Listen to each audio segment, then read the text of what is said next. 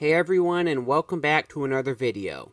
In the history of the Formula One World Championship, 190 drivers have finished on the podium if you exclude the races from the Indy 500 from 1950 to 1960, but over the years there have been some other drivers that have been close to doing so, but have never broken through. In total, 56 drivers have completed laps in the top 3 positions of a race but never managed to do so on the last lap of a race, therefore never achieving a podium finish.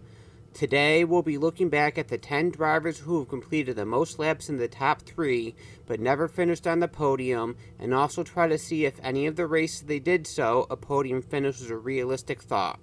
Before getting into it though, if you enjoy the video, then please give it a like and share the video, and if you want to see more similar content, then you can subscribe to the channel. Now on to the top 10. To start off our list at number 10, we have Hector Ribach, who spent 22 laps in a podium position.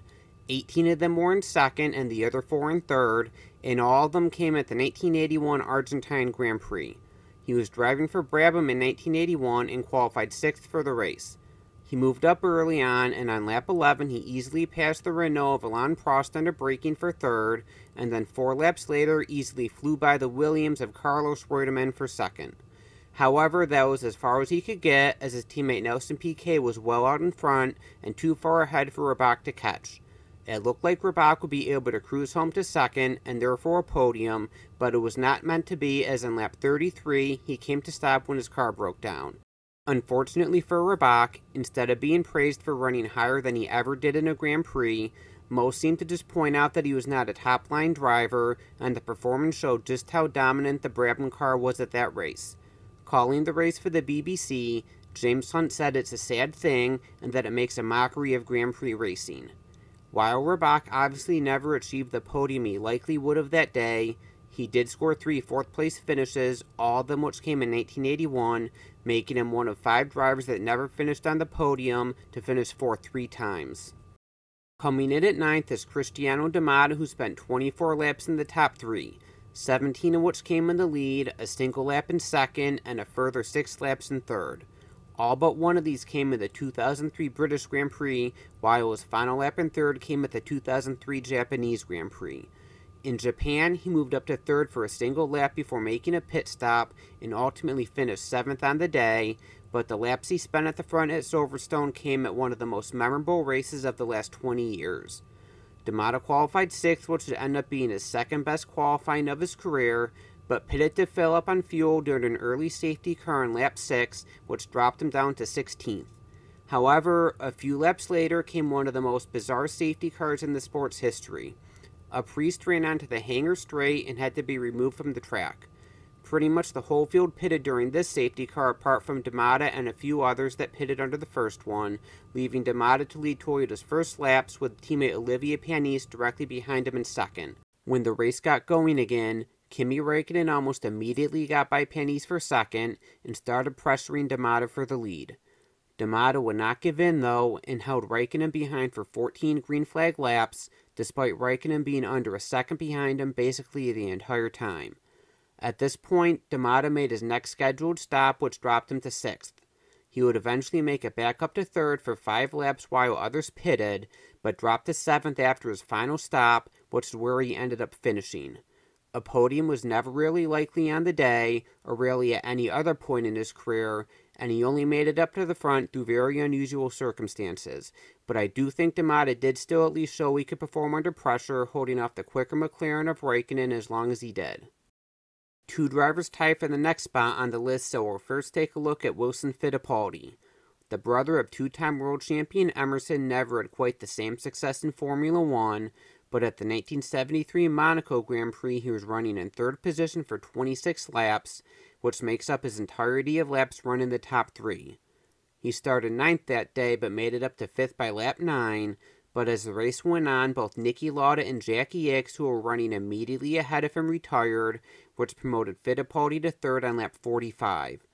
That's where he would stay until after 70 laps in the race, where he had fuel pickup issues ending his day, in which it looked like he would have achieved a podium finish. Emerson did finish 2nd that day, which would have made this the first time brothers shared the podium together, but they would have to wait another 25 years when the Schumacher brothers did so. Wilson did achieve a career-best fifth later in 1973 at the Nürburgring, but never again did he come close to achieving what he did that day in Monaco. The other driver with 26 laps in the top three is Roberto Mieres, and all these came in 1955 over 3 different races. In total, he led a single lap, spent 6 laps in second and 16 in third, with the majority of these coming at his home race in Argentina. The race was one of the hottest in the history of Formula One, and Mieres and fellow countryman Juan Manuel Fangio were the only drivers that were able to make it through the whole race without having to share their car. Mieres started down in 16th, but climbed through the field with the help of others running into trouble, and eventually made it up to third where he ran for a bit. Then Fangio, who was leading, pitted for fuel, which promoted Mieres to second for a few laps, and after that the new leader Harry Schell pitted to give up his car to Jean Beira due to exhaustion. This promoted Mieres to the lead for a single lap, but he then pitted and eventually had issues with his fuel pump and had a 10-minute pit stop. He would finish 5th on the day, but I think a podium would have been possible had he not run into reliability issues. Later in the year at the British Grand Prix, he briefly ran in third for 2 laps while battling the Mercedes of Carl Kling, but Kling would pass him back, and Mieres ran most of the first half of the race in 4th before retiring with engine troubles. He also added a single lap in third at the Monaco Grand Prix, but despite it being just that 1 lap, I think that this is the one that got away. He started down in 6th, and for much of the race he was in a battle with the Ferrari of Maurice Trintignant. Trintignant passed him early on, but Mieres stayed right on him, and on lap 64, he finally passed Trintignant back to move into what was then third. Unfortunately for Mieres, though, almost immediately after his transmission failed and he had to retire from the race. Stirling Moss and Alberto Ascari, who were running first and second at that point, both retired before the end of the race, leaving Trintignant to win a race which could have been Mieres's, but surely at least a podium. Obviously, that podium never came, but I think Mieres is one of the stronger, lesser-known drivers of the 1950s, and probably one of the better drivers to never finish on the podium in the sport's history. Coming in at number 6 is probably the most obscure name on this list, and a driver that started only 2 World Championship Grand Prix, and that would be Dennis Poor. He ran 36 laps in the top 3, all of which came in third at his first start at the 1952 British Grand Prix. He drove for Connaught and qualified 8th, but jumped up to third on the opening lap, and in the early stages of the race he had to hold off the Ferrari of Piero Taruffi. Surprisingly, he was able to do so until lap 15, when he had a brief spin causing him to relinquish the position to Taruffi, but that would be the only place he would lose. Perhaps even more surprisingly, after he spun, he was still able to stay close enough to Taruffi to be a threat, and on lap 27, one of the other Ferraris of Giuseppe Farina ran into troubles, which allowed Poor to move back up into third place. He stayed there to lap 49 when he had a long pit stop for fuel, but he only dropped down to 4th where he remained for the rest of the race. In the second half of the race, Poor looked to be in a state of exhaustion, and Autosport reported that a drink he received during his pit stop could have had traces of methanol in it.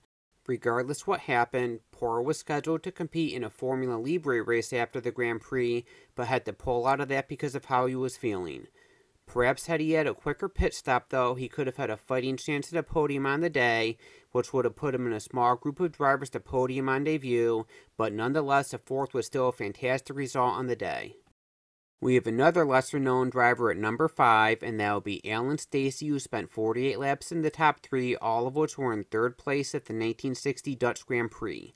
He qualified a career-best 8th for the race, but jumped to 4th on the opening lap, and started battling with Lotus teammate Innes Ireland for 3rd. The pair exchanged positions a few times over the opening stint of the race, and on lap 18, Stirling Moss, who was running in 2nd, suffered from a deflated tire and had to come into the pits for a tire change. This promoted both Ireland and Stacey up a place, with Ireland in 2nd and Stacey in 3rd, and from this point out, Ireland would hold the place ahead of Stacey. Things would remain pretty stagnant at this point at the front, and Stacey held 3rd place until lap 58 when his transmission failed, forcing him to retire. Had he finished, holding on to 3rd was probably likely, and this was the only time he ran near the front in his career. At the next race in Belgium, he was involved in an incident in which he was fatally injured, ending a promising young career too soon. Next at 4th, we have Paul di Resta, who ran in the top 3 for a total of 60 laps. Overall, he led 4 laps, ran in second for 19 laps, and third for 37 laps across 7 different races from 2011 to 2013, but most of these came from running long for a stint and staying out a few laps after the front runners had pitted.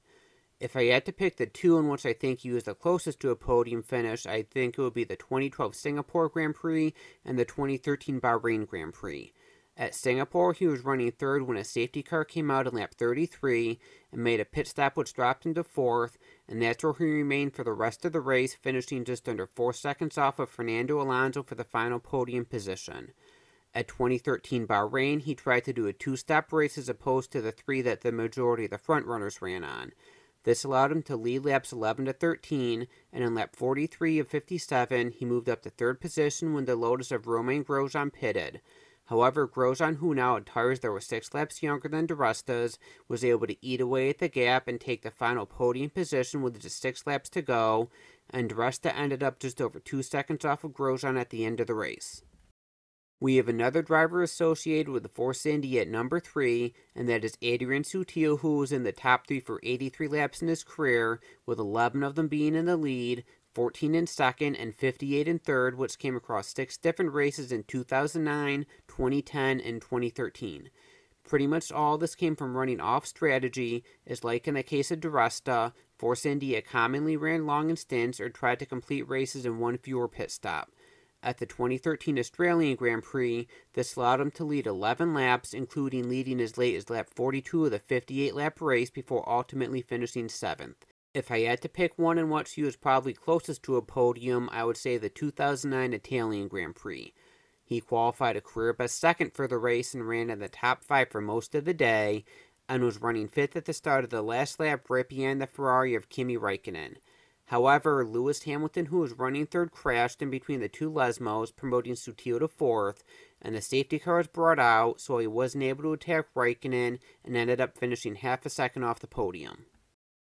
At number 2 on the list, we have Mark Surer, who ran at the top 3 for 106 laps, with 28 of those being in second, and the other 78 in third, across 4 races in 1983 and 1985. I think in 2 of these a podium was realistic, and those would be the 1985 European and Australian Grand Prix. At the European Grand Prix at Brands Hatch, he started 7th and climbed up to 2nd on lap 35, and that's where he would remain until after 62 laps when his turbo failed, forcing him to retire. In Australia, he ran in 3rd for most of the first half of the race until he had engine troubles again. This was a race of very high attrition with just 8 cars finishing, and at the time of his retirement, he was over a minute ahead of Jacques Laffite, who ended up finishing 2nd, so had he been able to keep the car pointed in the right direction, a 2nd place finish would probably have been likely. He also ran in 3rd for about half of the 1983 Monaco Grand Prix in Arrows as well, before retiring after a collision with Derek Warwick, who was trying to pass him for the position, but he was holding off some cars behind him that were quicker, so even had he managed to escape this, he very well could have lost the positions later. I wouldn't be surprised if many of you were able to guess who is number 1 now, and that would be Nico Hülkenberg. In total, he was in the top 3 for 176 laps, with 43 of them being in the lead, which is by far the most of anyone on this list, 53 laps in 2nd and 80 in 3rd. These 176 laps came across 16 different races, and in the 11 years he has raced in Formula 1, 2018 and 2022 are the only years in which he has not been in the top 3 for at least a single lap. Obviously, some of these are just a few laps here and there from staying out long before making a pit stop, but Hülkenberg has famously had some close calls as well. It would take too long to go through them all, but the one that I personally feel got away the most was the 2012 Brazilian Grand Prix. He ran the majority of the race in the top 3, including 30 laps in the lead of the wet-dry race that would decide the 2012 championship, and at the beginning of lap 55, he tried to pass Lewis Hamilton for the lead into turn 1. Unfortunately for Hülkenberg, though, he got a little bobble under braking, which caused him to slide into Hamilton. The contact ended Hamilton's race while Hülkenberg got going again, but he received a drive-through penalty and would end up finishing 5th. Apart from the one moment, the drive was a brilliant one by Hülkenberg in which he had a Force India in race-winning position on pace alone, and given how chaotic the 2012 season was, Hülkenberg winning in a Force India to close out the year almost seems like it would have been the perfect ending, but it was not meant to be. Obviously, Hülkenberg is returning to Formula One with Haas in 2023, so that means he will either have the opportunity to add to his record here, or perhaps he can finally get his elusive first podium to take his name off the list. So there you have it. Those would be the 10 drivers with the most career laps in the top 3 that have never finished on the podium in their career. Hopefully you enjoyed going through the list and learned a bit about those that never had that podium come their way. Let me know what you think about it and which of these drivers you think were most deserving of a podium in their career. Thanks for watching.